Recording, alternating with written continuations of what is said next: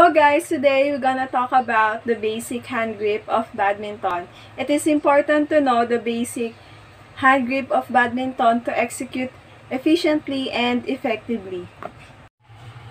This is the proper forehand grip. Close your three fingers, the little, the ring, and middle.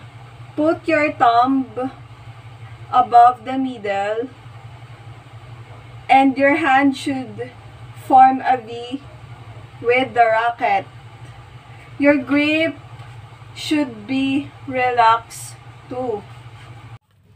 How to do a proper backhand grip? First, rotate your racket into horizontal lane. Place your thumb in the wider part of the racket. Take note guys, don't hold too tight, otherwise you will lose all the power.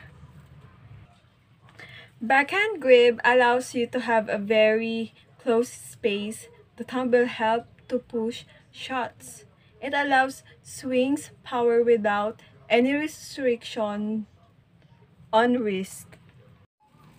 Forehand, backhand. Forehand, backhand. Forehand, backhand. Forehand, backhand. Hello guys, today I'm going to show you the 4 types of badminton serve. The low serve, the high serve, the flick serve, and the drive serve. The low serve, the high serve,